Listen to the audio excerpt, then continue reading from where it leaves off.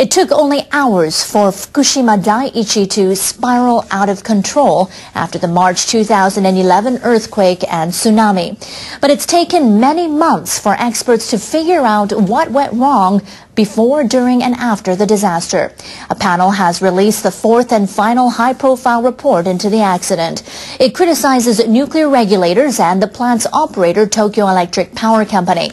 Perhaps more damningly, though, it says the government misled the public. The 12-member panel submitted its report to Prime Minister Yoshihiko Noda.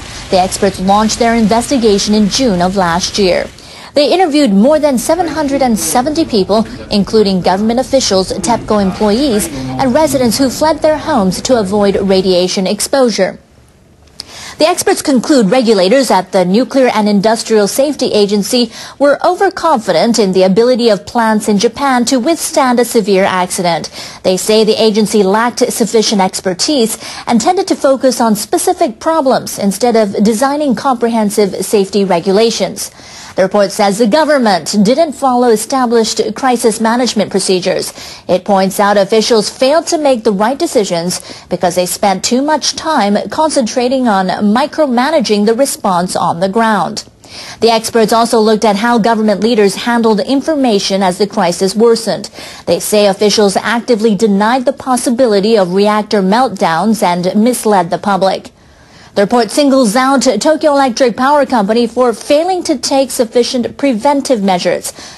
The experts say TEPCO executives lack the will to thoroughly investigate the causes of the accident. The head of the expert panel says the probe into what happened at Fukushima Daiichi and what's still going on at the nuclear plant needs to continue.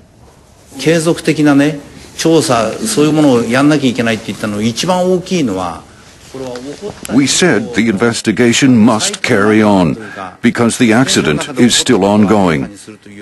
We can't believe an investigation that requires observation for a long period of time should be thrown to its end.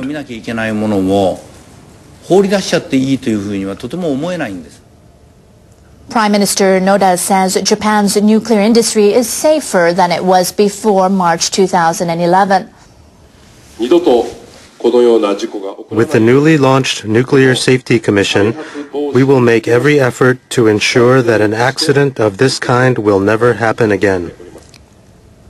People who fled the towns and cities around Fukushima Daiichi aren't happy the government has ramped up its investigation into the nuclear accident. The threat of radiation is still keeping thousands of residents away from their homes. I can't believe they're finalizing the investigations.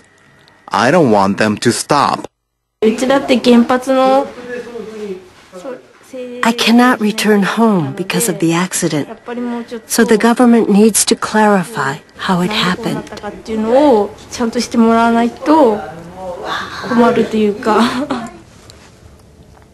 NHK World's Kaho Izumitani read through the report for us.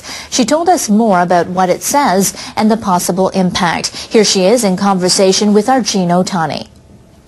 Now, the government misled the public. What did the panel use to back up their conclusion? Yes. A day after the accident, a spokesperson for the Nuclear Regulatory Agency said he couldn't deny the possibility of a meltdown. But the agency changed its wording immediately after the Prime Minister's office asked to pre-approve any statements about the accident. Okay. And during the weeks that followed, the word meltdown just disappeared from the media briefings. In fact, the agency's spokesperson denied meltdown had even happened. Ultimately, it took 3 months for authorities to admit a triple meltdown had occurred at Fukushima. This raises the possibility of a government cover-up. The panel also says government officials failed to disclose important information on the spread of radioactive materials. They had data from forecasting system, but they didn't pass the information on to local authorities, and as a result, many evacuees were unnecessarily exposed to radiation.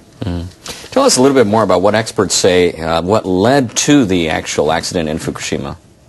Right, the report is similar to the result of the investigation by the Diet-appointed panel, which came out earlier. It criticizes the government and TEPCO for their poor preparation and response to the accident. One point that stands out in particular is Japan's failure to enforce global standards recommended by the IAEA. The authors mention how the regulatory agency refused in 2006 to upgrade evacuation preparedness measures because they feared it would frighten the public. Regulators justified their decision at the time by saying a massive release of radioactive particles was a remote possibility. What kind of effect could this report have on the ongoing debate over nuclear energy in Japan? Right. We have 50 reactors in Japan, and 48 reactors remain shut down.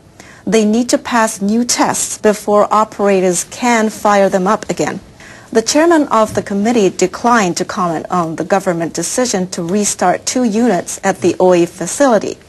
But the report stressed that despite the scope of their investigation, they still know very little about the root causes of the Fukushima accident, along with the health and environmental implications.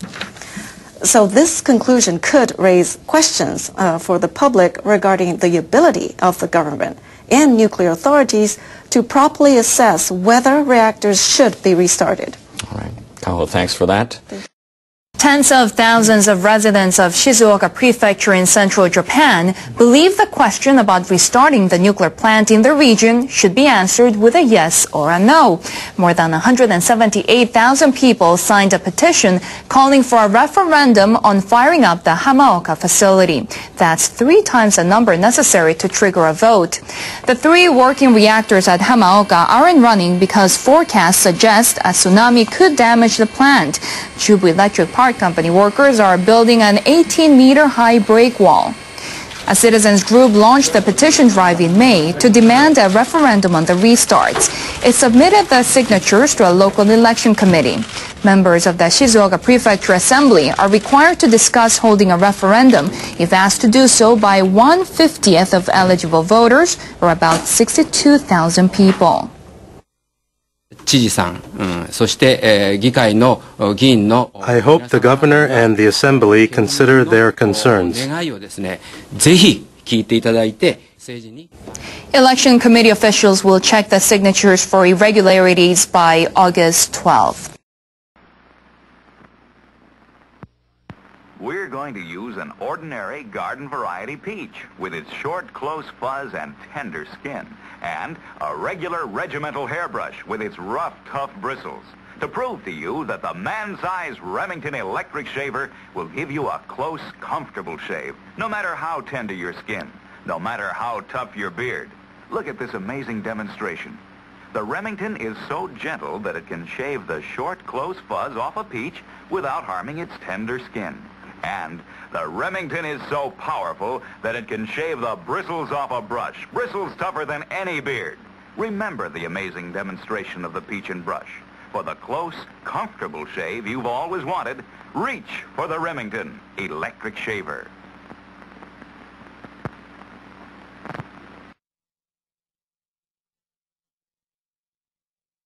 Look, here is the new Band-Aid plastic strip with new Super Stick. It sticks better than any other bandage. The proof? Take a dry egg at room temperature. Touch the egg with any other bandage. Brand X, brand Y, brand Z. Not one sticks. But a Band-Aid plastic strip with new Super Stick sticks tight instantly. Watch it again in slow motion. No pressure, yet we can lift the egg, even boil it. And the Band-Aid plastic strip never comes loose. Maybe you don't want to broil eggs this way, but you do want the extra protection of Band-Aid plastic strips. They take better care of little cuts and scratches. They stay put. Yes, even in hot, soapy dishwater. Neat, flesh-colored, almost invisible. Band-Aid plastic strips with new Super Stick stick better than any other bandage. Made only by Johnson & Johnson, the most trusted name in surgical dressings. Be sure you get Band-Aid plastic strips.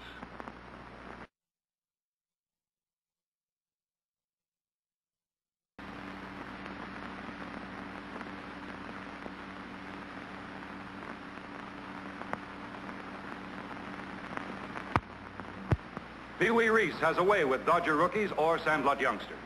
Pee-wee, you do a lot of work with boys. Not work, Al. I like baseball and kids. I enjoy helping teenagers start right. Oh, that's around shaving age. And you give them pointers on personal appearance, too? Yes. A boy has more self-respect when he's clean-shaved. I tell him to use a Gillette razor, Al. You said it. The Gillette Super Speed Razor. And today there are 3. Light for sensitive skin and most younger men. Regular for average skin and beard. Heavy for men who like the heft and feel of a heavier razor. Each is different, precisely engineered. One has the right blade edge exposure, edge angle, and weight to shave you in a breeze. Comfortable, good-looking shaves you may never have had before.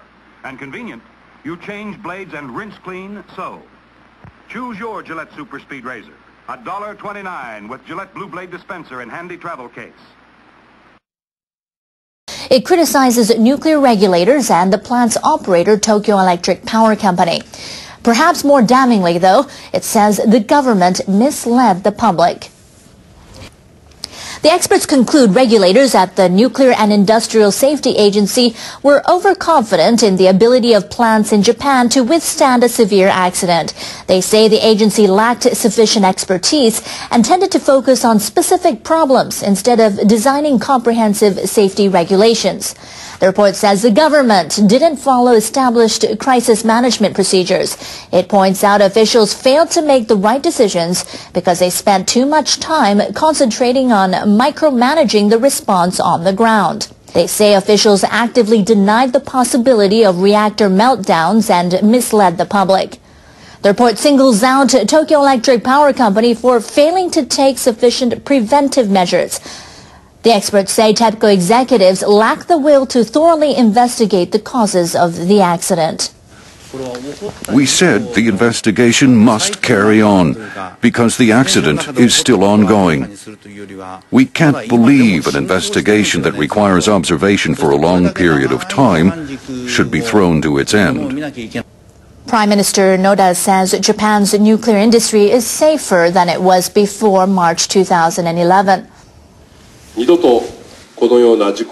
the newly launched Nuclear Safety Commission, we will make every effort to ensure that an accident of this kind will never happen again. Now, the government misled the public. What did the panel use to back up their conclusion? Yes. A day after the accident, a spokesperson for the Nuclear Regulatory Agency said he couldn't deny the possibility of a meltdown. But the agency changed its wording immediately after the Prime Minister's office asked to pre-approve any statements about the accident. Okay. And during the weeks that followed, the word meltdown just disappeared from the media briefings. In fact, the agency's spokesperson denied meltdown had even happened. Ultimately, it took 3 months for authorities to admit a triple meltdown had occurred at Fukushima. This raises the possibility of a government cover-up. The panel also says government officials failed to disclose important information on the spread of radioactive materials. They had data from forecasting system, but they didn't pass the information on to local authorities, and as a result, many evacuees were unnecessarily exposed to radiation. It criticizes the government and TEPCO for their poor preparation and response to the accident. One point that stands out in particular is Japan's failure to enforce global standards recommended by the IAEA.